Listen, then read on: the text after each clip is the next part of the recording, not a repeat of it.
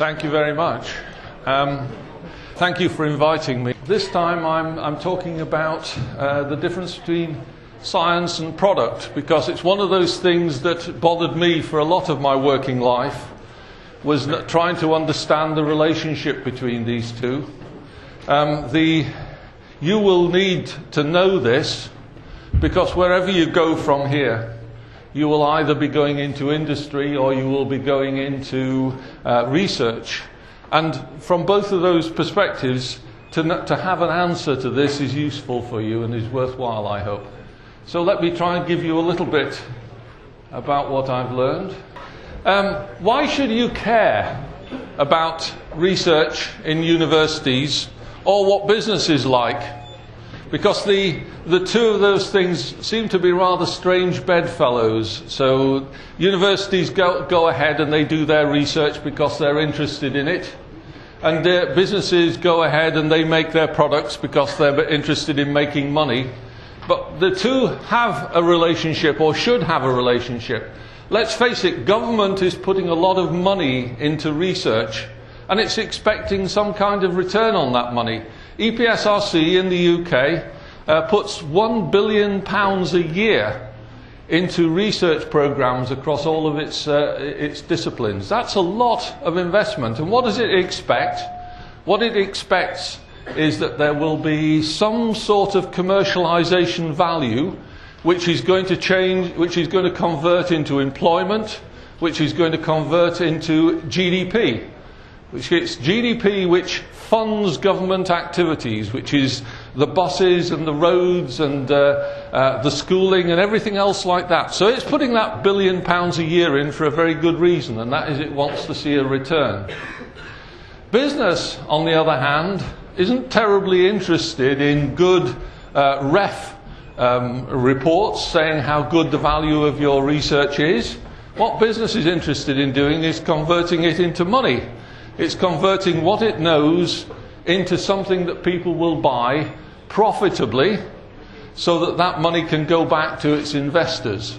So these two seem to be very, very isolated. But the problem is that government agencies, if they don't see the exploitation happening, will cut the funding. They won't spend £1 billion a year on research if there is no noticeable exploitation of that research. And similarly, it means that businesses are not benefiting from that £1 billion of investment that the governments are putting into research activities, because the research activities don't connect to business. If you've got a business and it's able to exploit the research value, or a large part of it, then it should be a more competitive business worldwide, and that's what matters. So wherever your career takes you from here, it will take you into one of those environments, and that's where this hopefully will become a good lesson to you. Now I'm going to go back in time even before me. This is just to say about the exploitation of science, because we tend to think of it as always being like it is today. The world isn't always like this.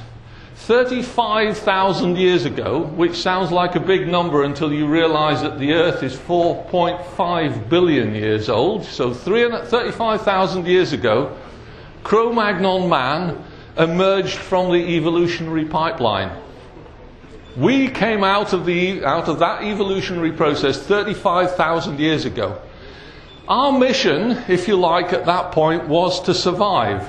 And that technology was the technology that we used for more or less 35,000 years just to survive. Finding food, keeping shelter, and that had us there.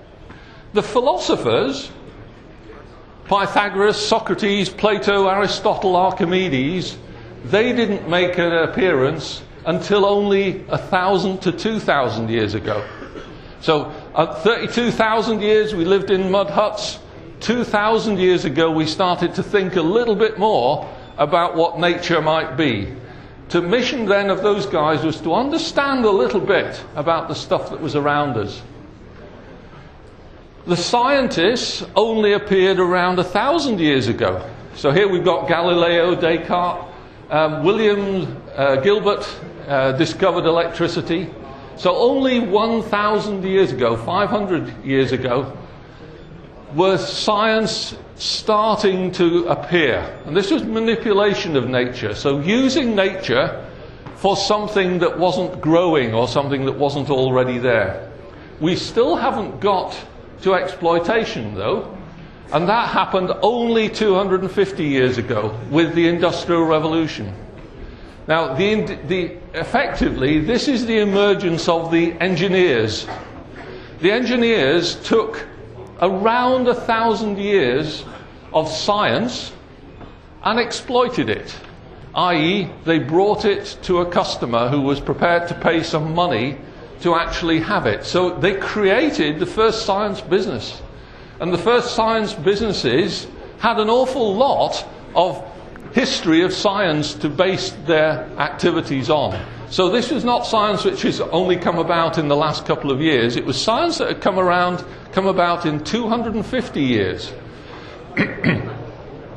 And it was that created the first technology-based businesses, and it was that established this pipeline, research, develop, produce, which we've now squeezed into a timescale of 10 years, maybe less, for an awful lot, but this is something that happened historically over a long period of time. But it's part of the reason why people believe that research is important for developing product, because it was technology's big bang. It was the explosion of the exploitation of science which had been acquired over thousands of years, which was the thing which changed society. And I'll emphasize that the population of the world prior to the Industrial Revolution was 1 billion. It had been more or less flat at 1 billion for as long as people could remember. The population growth rate was 1%, sometimes rather less than that. After the Industrial Revolution, it became 2.5%. And it stayed at that growth rate ever since, because the revolution is not a static thing, it has to keep on happening. So the Industrial Revolution still happens, but it now means that if you assume that the basic support capability of life on Earth is around 1 billion people, then 6 out of 7 people in this room are only here because of science. And if we lose that science, then of course we will go back. So to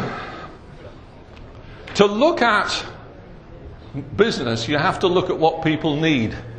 And back in 1972, Pioneer 10, that spacecraft, carried a plate, a gold plate, off into the universe.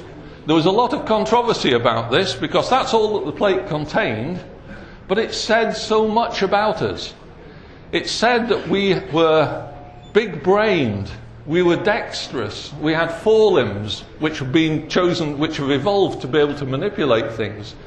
We had a perception of time because we were sending this thing out into the universe. And of course, it showed that we were incredibly weak, that these two naked pictures didn't have claws or great big jaws. We had to depend on being clothed in something to be able to achieve what was our potential. And our potential as a space race was obviously significantly greater than the raw features. Now, there was a lot of controversy about it at the time, because when in 1972 this was launched, people started to look at that plaque and say, hey, we're telling anybody who finds this an awful lot about how vulnerable we are. Of course, there was nothing we could do about it. By then, it was already making its way out beyond planets.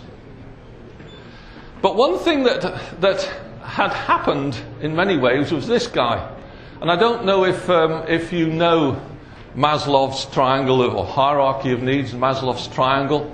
But it's a useful thing to bear in mind, because nobody's really disputed this. There's some arguments about exactly where the barriers occur.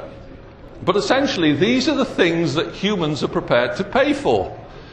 The lowest levels of which, food, water, warmth, rest, security, safety, are the things that people are prepared to pay the most for. The things at the top of the triangle which are self-actualization stuff. This is kind of spooky things that you have. It's your smartphone when you don't really need the latest variety. It's the things that which are, I think you'd call luxuries. Humanity is not really prepared to pay for luxuries until it's got the lower levels of that triangle established. So you can always, if you're trying to sell a product, if you can sell a product which satisfies a need in the lower levels, and if you can make people feel insecure enough that they are not catered for by those lower levels, then you will sell your product. It's a good product. Whereas if you're only selling something which appeals to a luxury market, your great big motor cruiser, your big fancy chalet on the mountains in Switzerland, then obviously those come along when the people feel they've got enough spare money on top of the basic living. If you want to sell to the basic, to the largest community, then you want to appeal to their lowest level instincts. So health and security, for example, are two issues which are pretty big in the markets at the moment.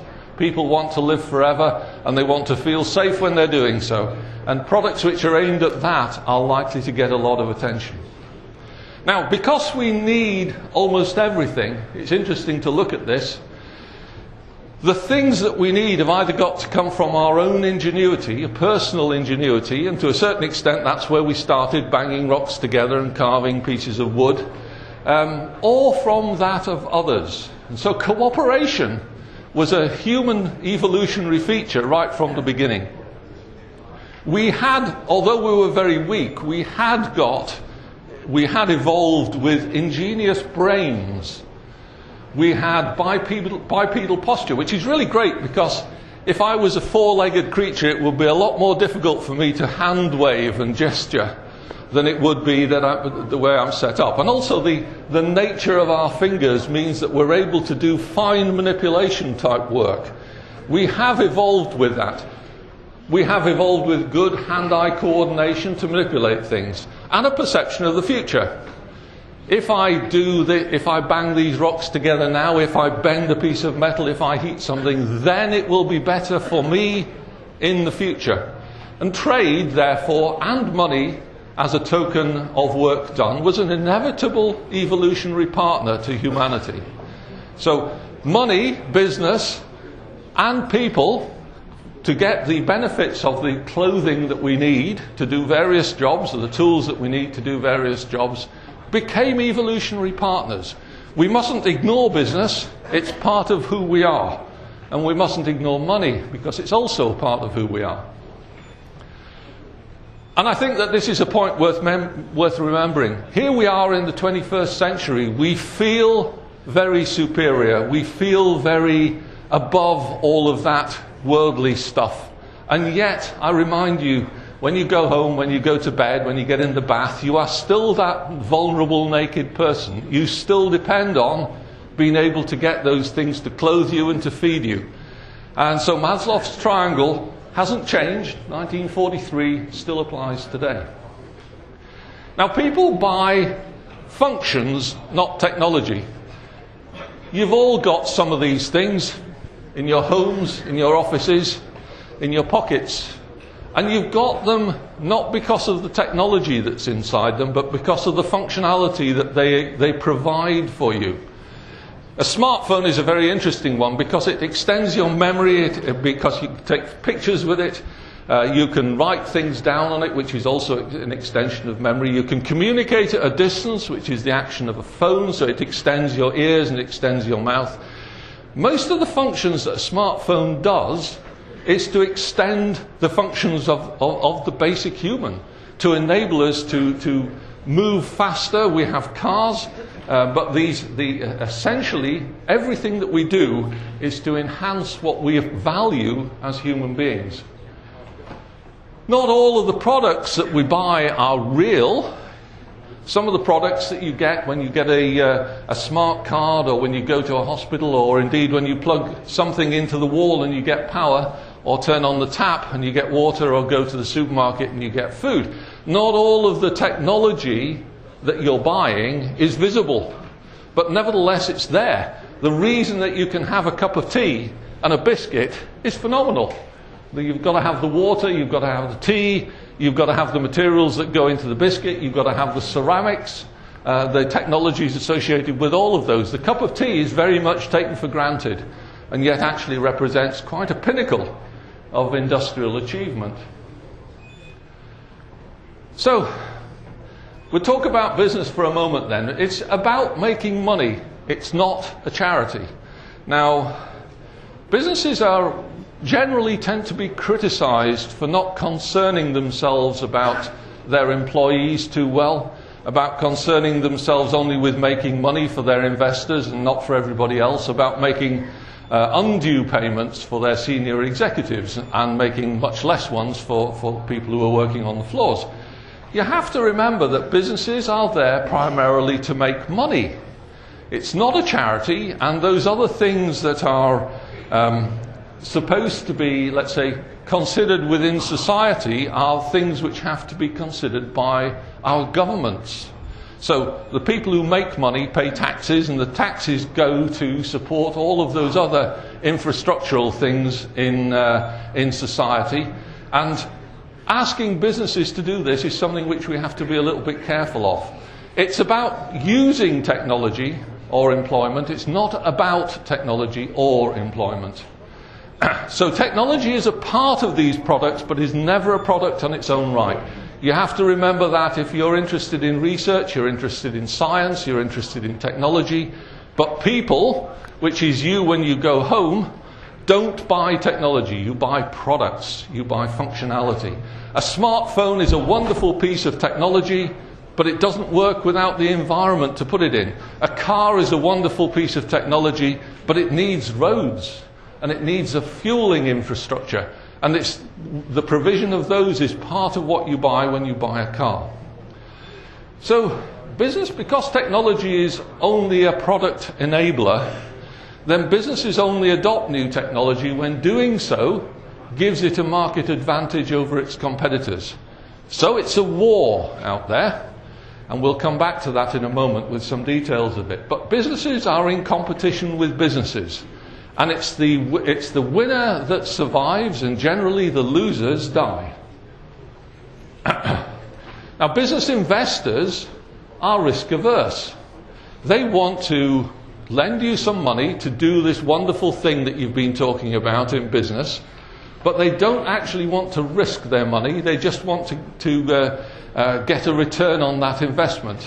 Now, just because that's what they require doesn't mean to say they always get it. But nevertheless, as an objective, and when you bear in mind that the money that they're investing might very well be your pension fund, then you want them to be secure with that investment. You want them to make good bets. In other words, you don't want them to back technology fancy ideas which have got absolutely no product opportunity, no commercialization opportunity. You have to be either two-faced about this or to recognize the real world. The research that you're doing has got to link in some way to a product in the future, because if it isn't, it's a total waste of time. And you will want people to be investing your investments sensibly, and that is essentially not investing in what research you want to do. So be very careful about that.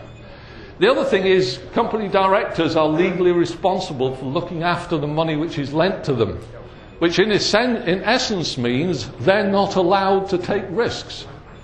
So if you want a business, and you want to have money to run that business, then businesses have to conform to the rules. And then the other thing is, new technology may be game-changing to some businesses, but may be totally irrelevant to others. Graphene. Everybody heard of graphene, and everybody's read the press that says how wonderful it is and how it's got all of these potentials, and yet nobody is making a fortune out of it. At the moment, that's a technology which is not relevant to every business. Now, it might be that in a year or two's time, some business will come up which is exactly what graphene was waiting for. And it will become a game changer in that, but it may never happen. There are plenty of technologies, plenty of sciences which started out very promising, have got absolutely nowhere today. The laser was in that category for many years until people eventually found that there was things that you could do with it, and now, of course, the laser is in almost everything. Any kind of hard disks are using laser technology today, and of course all panel lights and so on are LEDs. So laser technology gained its feet, but sat for a very long time without any business opportunities to exploit it. The other thing to bear in mind is that businesses may have safer ways to achieve the same outcome. So if I could use a new technology to do this thing, or I could use an old technology in a different way, then it may be using the old technology in a different way is safer. And business is not about taking undue risk, it's about being a little bit better than your competitors, just a little bit better. So we're going to go on to this graph, which will start to appear in a number of places through the rest of the presentations. But the first thing I'm going to do is talk about the phases of business, which I've listed 3 of them up there. The first phase of business is the startup phase. Now, all companies, including the baker on the corner, the sweet shop, as well as the high-tech businesses, the car companies, they all have a startup phase. They all have a growth phase, and they all have a maturity phase. It is the nature of business. Now, some of those businesses will have been in the maturity phase for many years.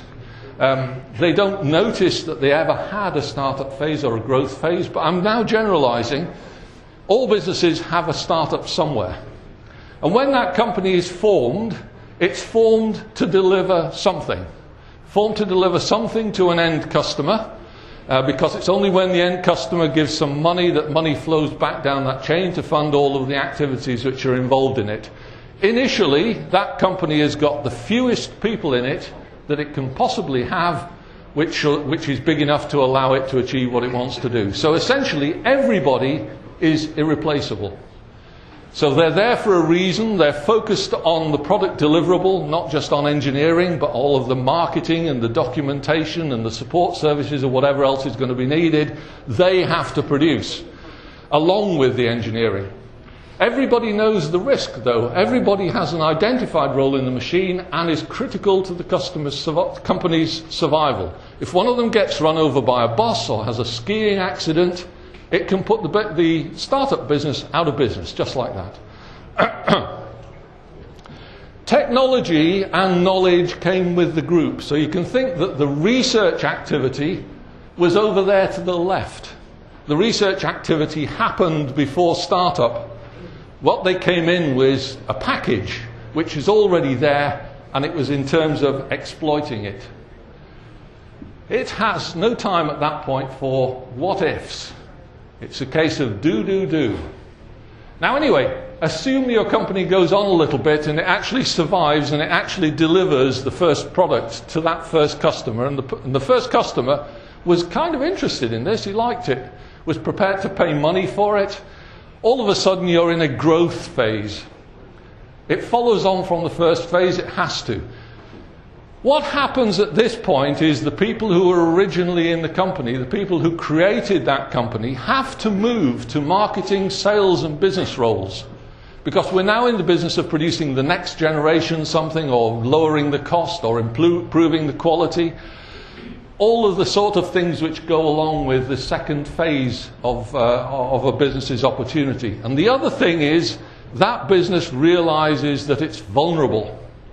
It's vulnerable to individuals. It doesn't want to have that susceptibility to people being run over or falling down a crevasse. It wants to be able to survive that. And so it starts to introduce additional people, and it starts to introduce procedures. Procedures are the bane of industry, and yet you can understand why. It's necessary to have 2 or 3 people that know how to do your job, which means that you're not in the leverage position that you once were, but from the company's point of view, it means that it can survive if you fall under a bus because there are 2 other people who know how to do your job. So organizations start to build in redundancy. They rationalize what they do. They don't waste time doing things which were unnecessary. They focus very much more on the product that's in there. They're still mostly about adapting what they know. So it's a market that they know, it's a product that they know. They're not terribly interested about taking new things during that time. They've employed more people, which is good, and they've progressed, which is good. Now anyway, success breeds success, and you end up getting beyond the growth phase into the maturity phase. Maturity is essentially keep turning the handle. This is the phase where thinking isn't really encouraged. What you're actually encouraged to do is to improve yield, improve productivity, reduce costs, employ cheap people rather than expensive people, and that means proceduralize everything. So everything in the company now is, everybody in the company is now replaceable. That company can survive. We've got families, we've got mortgages, we've got dependents, and the investors want to be secure too. And so this is a dangerous position, which is why I also call it cruising. This is where a business is cruising along. They don't have to think too much about anything except turning out the objects. And now the fourth phase, demise. Let's not be politically correct about it. Let's call this death. All businesses face the prospect of death. If you're a business which is too big to fail, a government organisation, which includes universities and hospitals, then in many respects you are all too big to fail. You can't be allowed to fail because there are people coming through that process. Government has to maintain it. But in business, you can be allowed to fail. So if your competitor is better than you, he produces a product which is better quality, which lives longer, or is even a colour that people prefer, then you will lose the market lead and you will die. Because if you haven't got your product leading the market anymore, then you're struggling to exist. And so all businesses die when the disruptor hits you. And there's a book reference there, which is the Innovator's Dilemma. You can have a copy of all of these slides, so you don't have to try and write it down. It's well worth reading, and the Innovator's Dilemma has a subtitle, Why Big Businesses Fail. And it's worth bearing in mind. There are no businesses which are truly businesses which are not fighting on a daily basis to survive. And most businesses are unaware of the fact that they've got these phases. They're unaware of the fact that they are in these phases because businesses are like bumblebees. Bumblebees don't need to appreciate the laws of aerodynamics to fly. They just put their wings out and flap them and they fly. And it's the same with businesses. These businesses have grown up around an idea. They've become bigger than they were. They've not consciously moved from one of these phases to another, but they have moved. And if you stand on the outside, they're fighting to survive, but they don't realize that that's what they're doing. But they are fighting to survive. So graphs, enough words for a moment. That's what you hope a business is going to do. It's going to start somewhere down here. Its revenue is going to climb. And then, of course, the worrying part at the end is sometime down that line. So it's not got a linear time line at the bottom, like linear time scale. Each of these can be small or large. But the demise part is there, and when demise happens, your revenue goes down is the first thing that business notices. Now, also, if you've got a good product, a good idea, then you get competition starting to creep up on you. But that's not usually too much of a problem because they've had that as a running business. They're usually 2 or 3 years ahead of their competitors. They've also had the opportunity to develop their product into its next generation. They've done some optimization on it. They've done some improvement in the production process. So the competition is there. It nibbles away at a bit of your market, but it's not huge. The thing that happens is this disruptive innovation. And it comes from the competitive field. So there's somebody in the competitive field who you've been able to ignore up until now because they've been working on something, and you look down at what they were working on and you're thinking it's not relevant to my business, not serious competition. But then they rise from the masses going like a rocket. And this is the thing that the Innovator's Dilemma book talks about.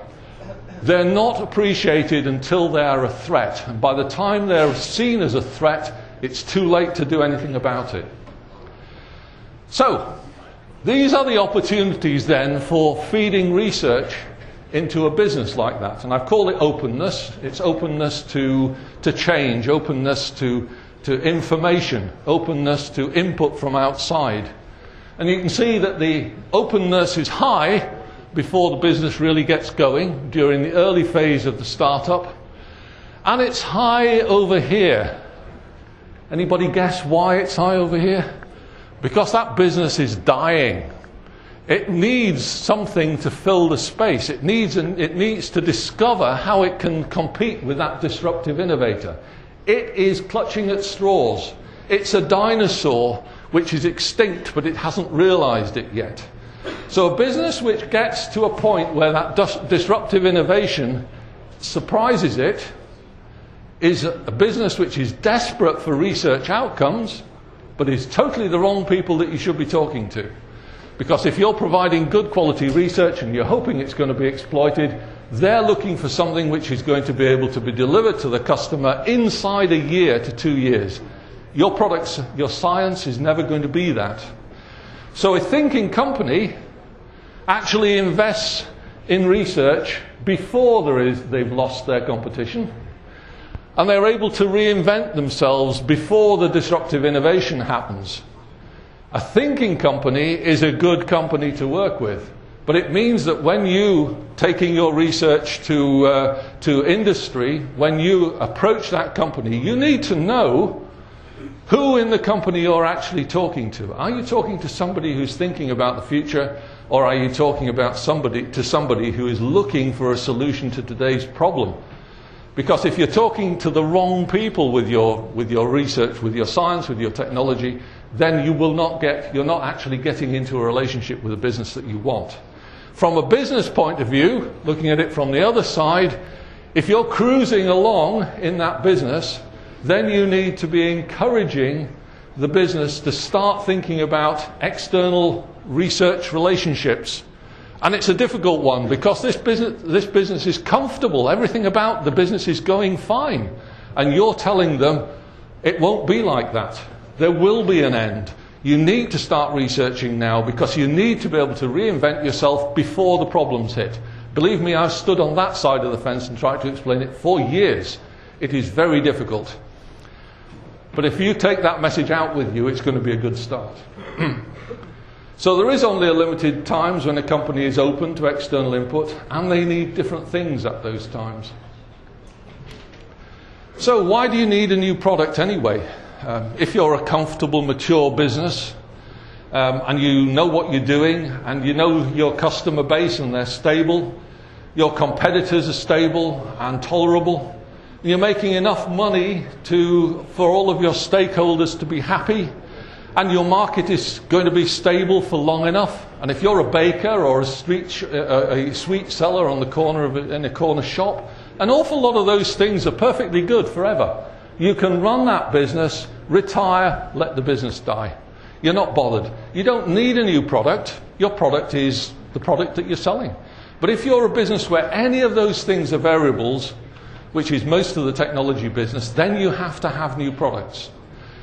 Surprisingly, not all technology companies have a development department. I was talking to a guy a few years ago who made a communicator for the pillion passenger to talk to the driver on a motorcycle. It was a 1-transistor amplifier, a microphone and an earphone, 2 of them. He got the circuit from a practical electronics magazine, about 20 years before. And he'd been making that circuit for 20 years, and he'd been running himself as quite a successful business.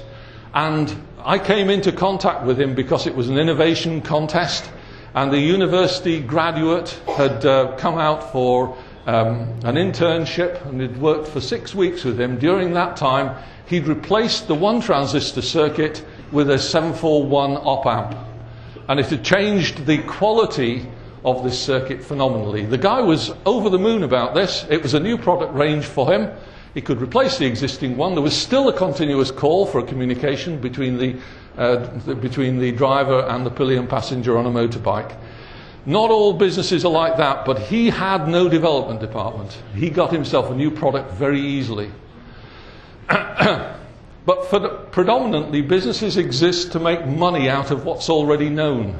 So they don't want to take on a new technology or employ more people just for the sake of it.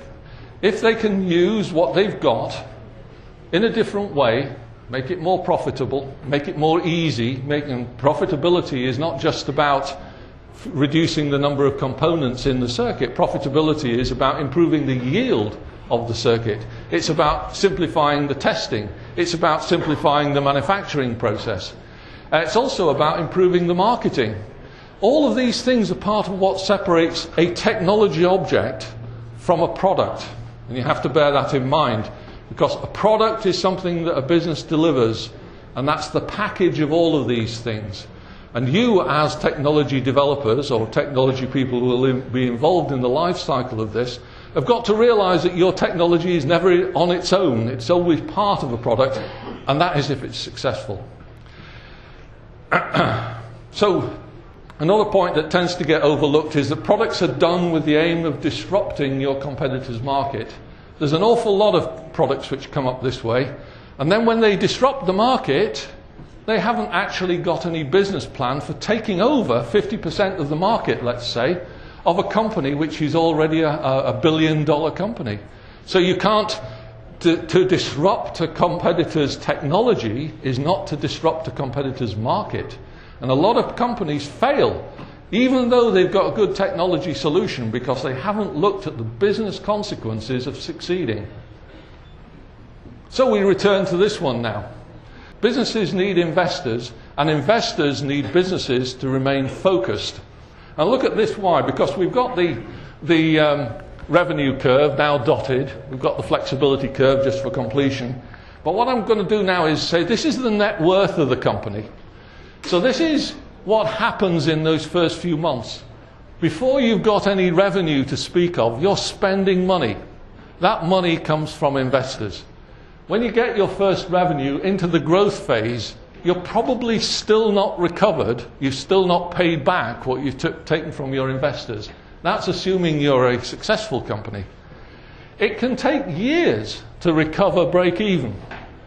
Those investors want you to succeed. They don't want you to be distracted. So if you're contributing technology and you come from a university research background, and you're setting up this startup and you're not committing 100% of your time to doing it. So, for example, if you want to be a lecturer and run a startup company, then the investors will say to you, hang on a minute, if you're not prepared to commit to this, we're not going to give you the money. They want you to have skin in the game. Now, the reason is an awful lot of companies do that. They get a debt, they get money from the investors, but they don't actually, the investors don't see a return, or it's very much further down the road than it was expected. Remember, that's your pension fund that we're talking about there. And some figures that I've been able to come across, not terribly reliable, but it does seem to suggest that only about 1 in 20 startups actually ever break even. Only 1 in 100 to 200 ever make more than $1 million, £1 million worth of revenue. So most startups fail, is the thing to bear in mind. And investors don't want them to fail. Investors want you to have skin in the game. They want you to be convinced about the invulnerability and the wonderfulness of your investment. They want you to mortgage your house. They want you to mortgage your wife and kids. They want you to have skin in the game, because that way they know that you believe you're in this as well. Now, products advance by very small competitive steps. So we could have gone from this back in the 70s to this today in one step. We could have gone from that, the first integrated circuit, to that, a relatively modern one, in one go. That's got 8 transistors on it. That's got around 8 billion transistors. We could have done, but we didn't. And the reason for that was it had to be a commercially viable product in the meantime. That meant that they had to move by stages, not by big leaps. And so it took years to do that transition, and it will take years, because every one of them has to be a viable commercial step. You sell an improvement because of something that it offers the end customer. And when the end customer is satisfied with it, they buy some, money flows back down the chain to justify further work. So successful businesses supply what their customers need. So we've got there the Maslow's triangle, which is good to help you to try and understand what customers need. But the other thing that happens frequently is that somebody is selling the idea and somebody is buying something and they're actually looking for something totally different. So the guy is looking for something to open a tin of paint, the other guy is selling this new wonder product that he's got. They both called screwdrivers. They have different functions in mind. And a product includes not only its implementation, but all of the things that's necessary to use it. So you can use a product, like on the left-hand side, when you've got no power. You can't use the screwdriver product on the right-hand side unless you can plug it into a charger somewhere. If you're going to plug it into a charger, then you can't take it away from mains power supplies. It's just not viable. And so there's a lot of environmental aspects which relate to this. There is also another thing, is that you need to be able to produce these things. A screwdriver is a fairly easy thing to produce, a bit of wood and a bit of metal, a little bit of shaping. But to produce the other one, you've got batteries, you've got electric motors, you've got plastic moulding, all of which have to come together. And of course, you need to have support activities for that. Screwdrivers fairly easy, hammers fairly easy, nails and screws don't need much by way of support departments, but the other one does. Documents, tools, methods, the cost of installation, the non-recurring engineering costs. You'll remember that acronym, NREs. It crops up very frequently. How much is it going to cost to set this thing up? Now, if you're going to take machinery and a factory that you've already got and modify it ever so slightly to make a new product, that's a totally different thing than setting up a brand new factory, having to build the building, install the power, the phone lines, and the equipment necessary to produce this thing. Then it obviously makes a lot more sense to move from where you are into a nearby product than into something totally new. So if the customer turns out to not actually want the thing that you've sold him, then you can be very disappointed. And if your business is dependent on that, then that can be the very final nail in your coffin. You expected to sell this product to this guy because he wanted millions of them. And you don't sell it because you misunderstood what he actually wanted. So if you oversold your technology as a research community to a business, and the business believed that it was going to get a totally different thing from you, then that relationship will be spoiled forever. The relationship will be spoiled forever because the business might very well go down, but if the business goes down, the individuals are still there. Those individuals move into other businesses because they have transferable skills. And those people in the other businesses say, don't go near universities because they oversell what they've got. So your relationship will be spoiled with industry. The onus is on you to talk the truth both ways round, business to industry and business to research communities and research communities to business. But that tends to suggest that industry doesn't need research. Well, it does. It needs research to establish the path before it has to walk down it. If there's nothing else to remember, that's a message which should come back out of these slides, because it applies to both communities. The research community is there to help business to go down a path before it needs to go down the path. And the industry needs to have research there to help it to understand the path that it's going to go down. It's a partnership. Business needs technical research to establish the tools and the methods and the technologies that it will need to use in its next products, not in its current ones. It knows it's got a next product if it's a business in the cruising mode. It knows it's got a next product. It doesn't know what it's going to be. You need to help that business to understand what its next product will be, and also what skills it's going to need to acquire to deliver it. So it needs to lay the framework for the introduction of new technologies in that mid-term, not the technology in the product that it's already got. And it's the technology across the whole border. So it's performance, it's risk, it's cost, it's staffing, it's manufacturing, test, conformance, support, maintenance, legal and regulatory is all part of getting a product out. And if you can help in some of those parts, for example, a piece of new research that you come out with, you show it to industry, industry loves it and asks you, what's the patent position on this?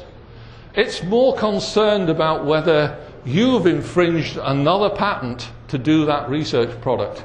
Because if you have, it can't use it. It's too risky. To investigate is too risky because generally you haven't got much time to investigate either. It also needs what you'd call non-technical research. This is business support things. What tools should I be using to make my business more efficient? To understand my customers better? To keep a record of the contacts? To better calculate my production costs? All of these things are boring spreadsheet type materials, but nevertheless are necessary. Email only a few years ago didn't exist. How would business be today without email? How would you communicate today without social media, without email? And yet businesses manage perfectly well for those 2,500 years, or the 250 years since the Industrial Revolution. They managed perfectly well without those technologies. It just limited the products that they were making. But they were still able to be competitive because it limited the products that everybody was making. As we move forward then, we have to look at how these technologies, these social technologies, if you like, impact business. And you can help business by doing that, by helping them understand how their business process will benefit. And it's not just good enough to say you should be using YouTube or you should be using Facebook. Those are probably two bad examples right now. But the world has moved on, and you have got to be able to say, if you used YouTube like this, it could do this thing for you. If you use Facebook like this, it could do these things for you. And it's more specific than just the general try this and try that button.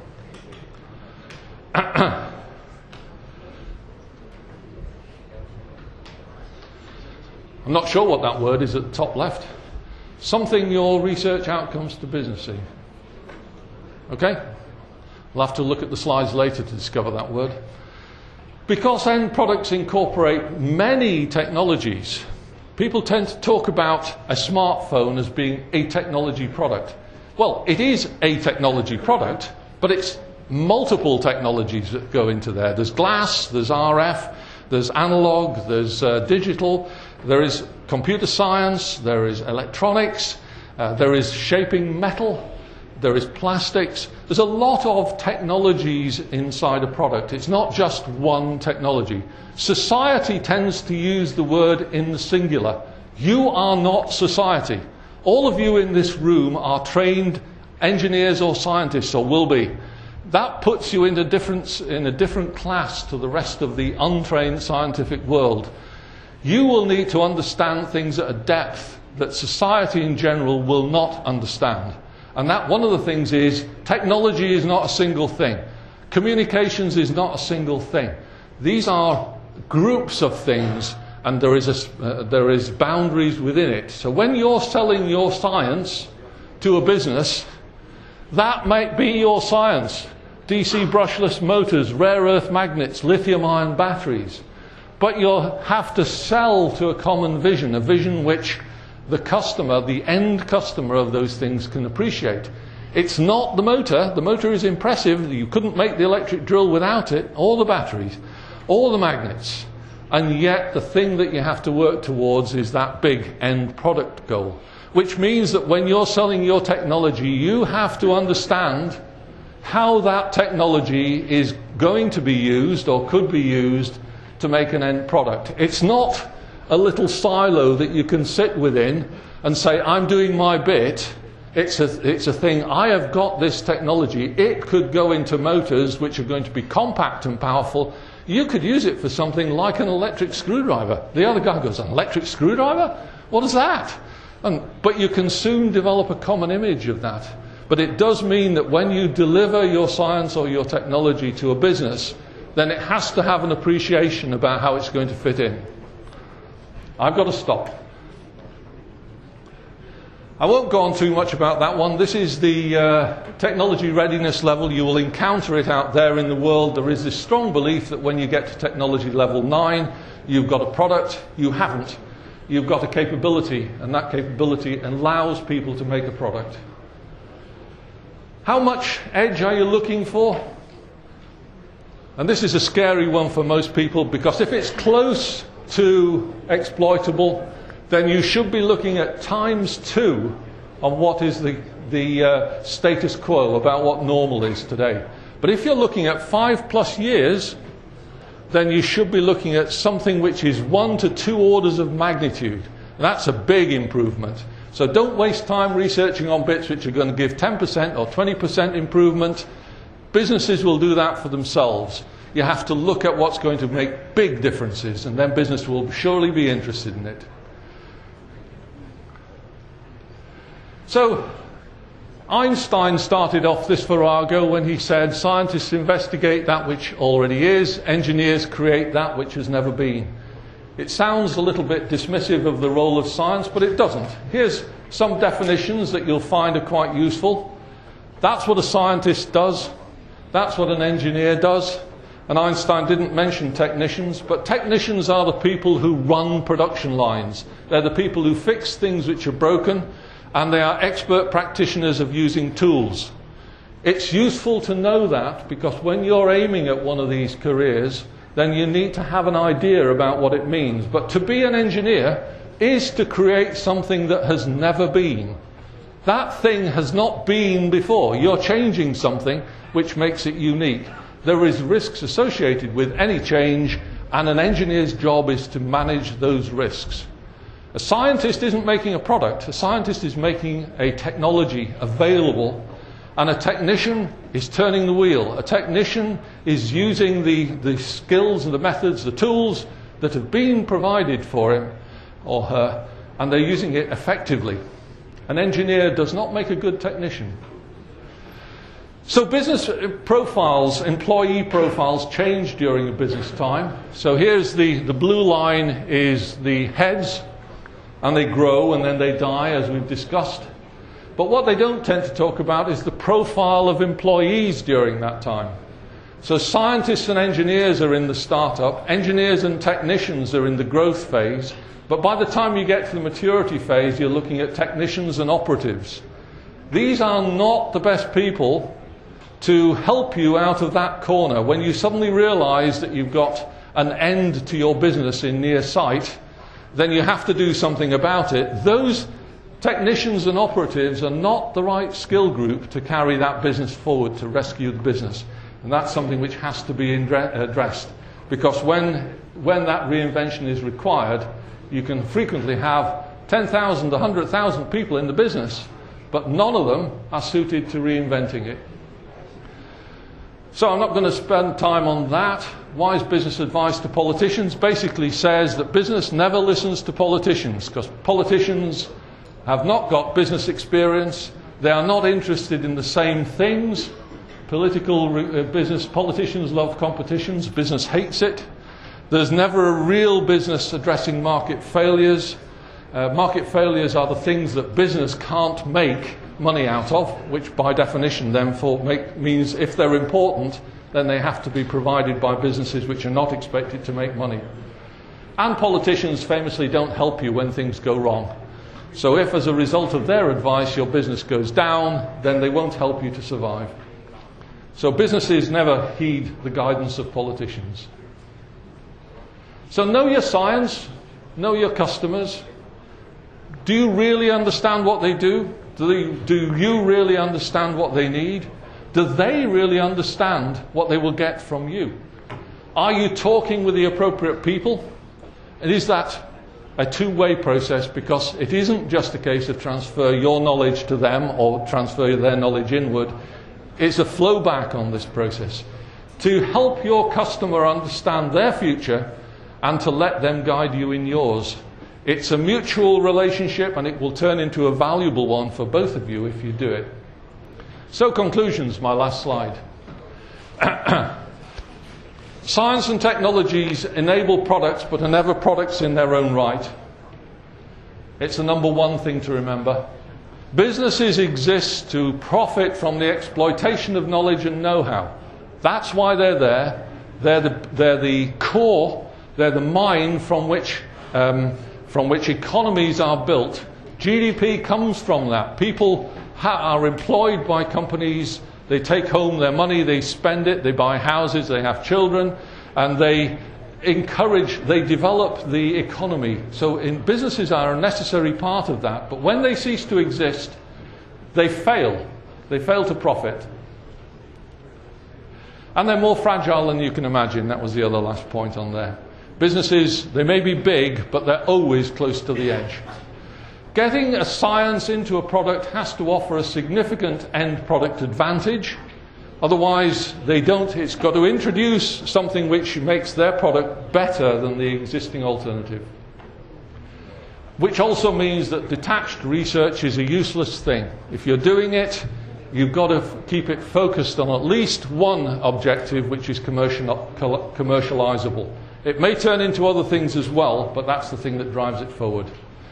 And finally, it's what you buy that funds this entire life cycle for everything inside that product, including the research, including the basic education.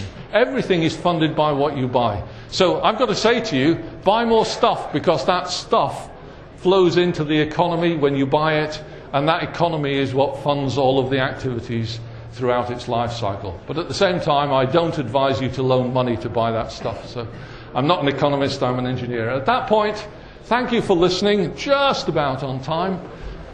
Jai Feng.